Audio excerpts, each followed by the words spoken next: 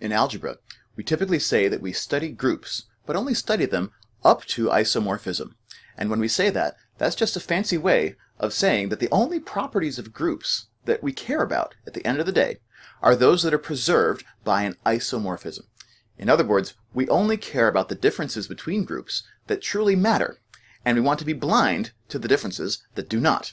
As in, for example, the difference between the complex numbers in this group and the 2x2 matrices in that group.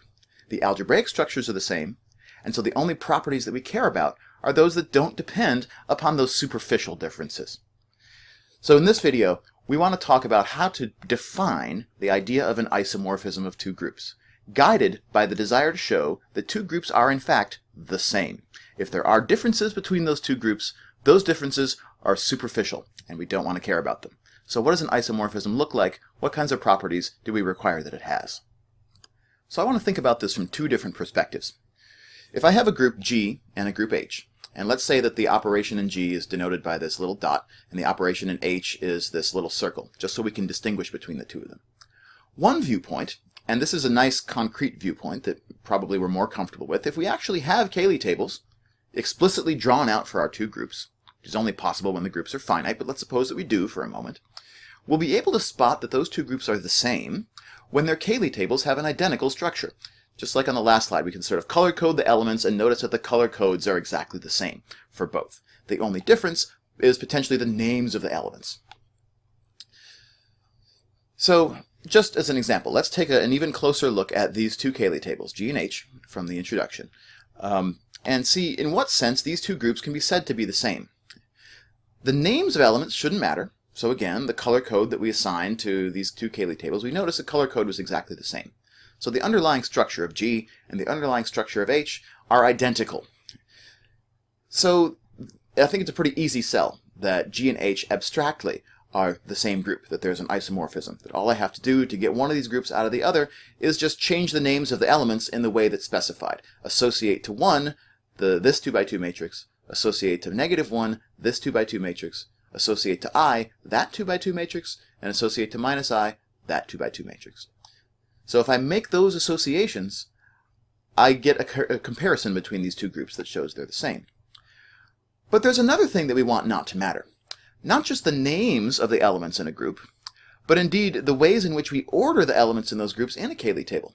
So what would happen, for example, if I took the two middle columns of my Cayley table here and I just traded places? So I placed the I first before the -1, so just flip-flop these two columns. If I did that, I would get a different color coding of the elements in this table. And so we want not to be fooled by that difference either. That too is a superficial difference. After all, a group is characterized in part by its set of elements, and a set of elements doesn't have a natural ordering attached to it, right? If I rearrange the elements in a set, I still get the same set.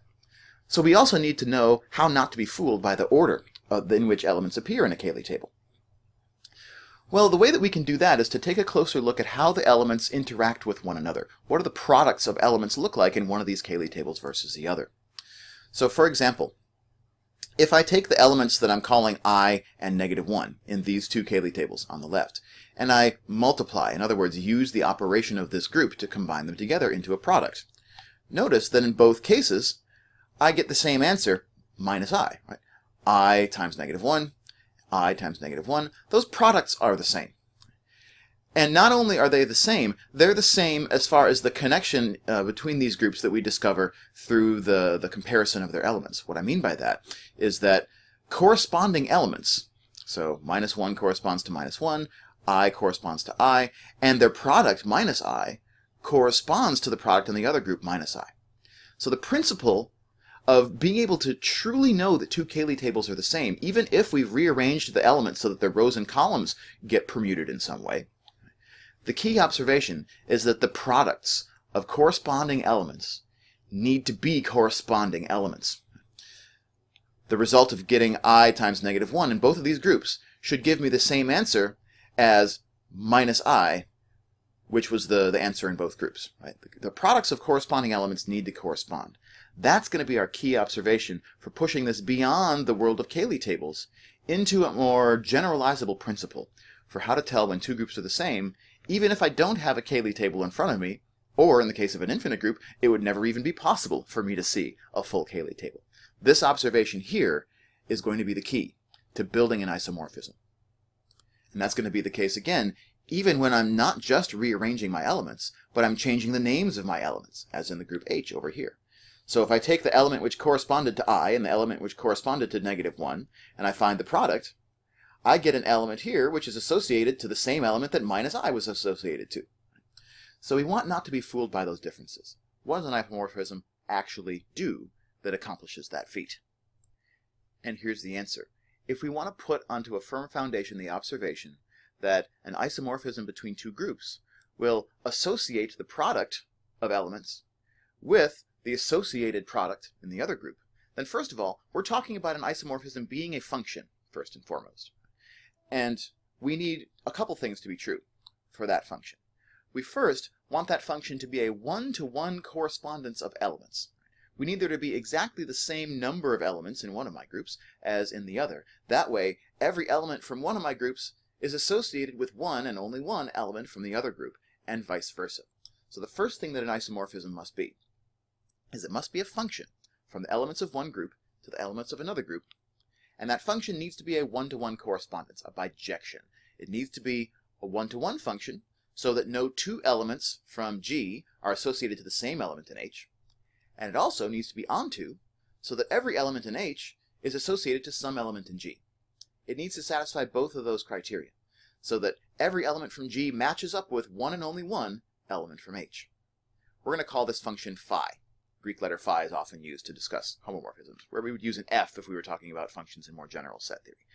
It's just a way to remind us that this is not only going to be a function, but we're also going to layer some more expectations on top of that function so that we can guarantee that the products of associated elements are themselves associated one to another. So what does that bit mean? Sometimes this is described as respect for the operations of the groups. What we want to make sure is that this function not only associates elements to elements in a unique way, but it also associates the right elements of these two groups with one another, so that the elements that are associated by this function have all the same properties in their respective groups. That's how we would know that the Cayley tables are identical. So how do we make sure that this function associates the right elements of G with the right elements of H that behave analogously? So as an example, again, let's suppose that I take two of my elements from G, the group of these complex numbers with multiplication of complex numbers as the operation. Let's take I and minus I. If I take those two elements and I multiply, use the operation of G, what I should find is that that product is associated to the same element over here that the product was associated with over here. And the elements to which those correspond in the diagram that I've just drawn here, this was inspired by the Cayley table from the beginning of the video, those elements are this 2x2 matrix and that 2x2 matrix. So how do I make sure that the product of associated elements is associated? Well, the product I times minus I in the group G turns out to be the element 1. Happens to be the identity. That's not important to our argument right now. Meanwhile, the product of these 2x2 matrices in this group H on the right-hand side is the matrix 1, 0, 0, 1. Again, happens to be the identity matrix, but that's not important to this argument. What is important is I want to make sure that once I know what I and minus I are associated to, the product of those elements in G will have to be associated to the product of those elements to which they are associated in H. In other words, if I first apply the operation of G and then I cross over using my function, I should get the same result as if I first cross over using this function and then apply the operation in H. So it doesn't matter whether I do my multiplication in the first group or in the second group, the result is going to end up being the same. That's what it means to respect the operation of a group. And it's a property that we call the homomorphism property for a function. So a function from one group to another group, phi from G to H, has the homomorphism property if we can say the following. So the group G has an operation, we call it dot in this example.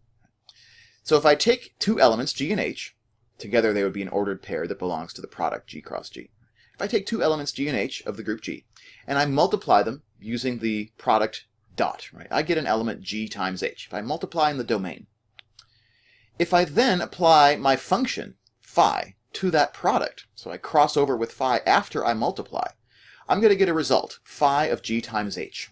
That's going to be an element in the set H, for sure, because g times h is an element of G by closure, and phi of g times h is an element of H because phi maps G onto H.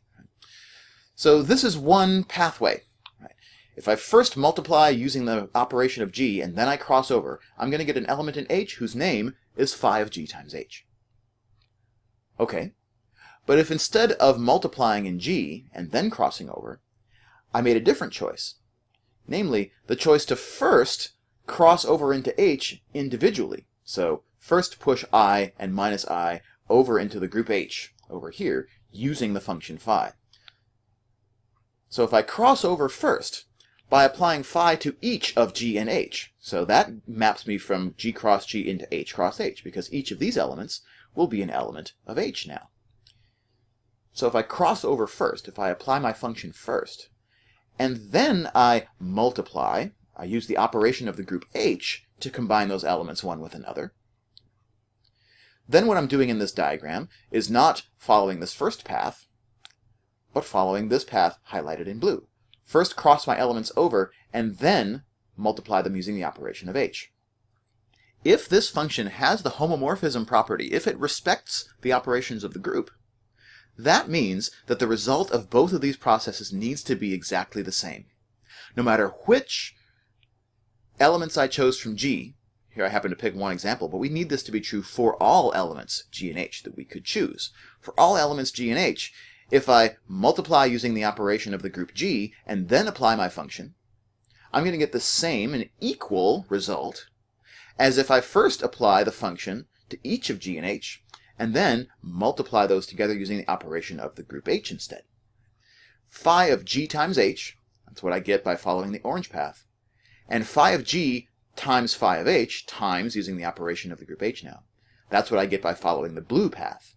That both of those paths have to lead me to the same element.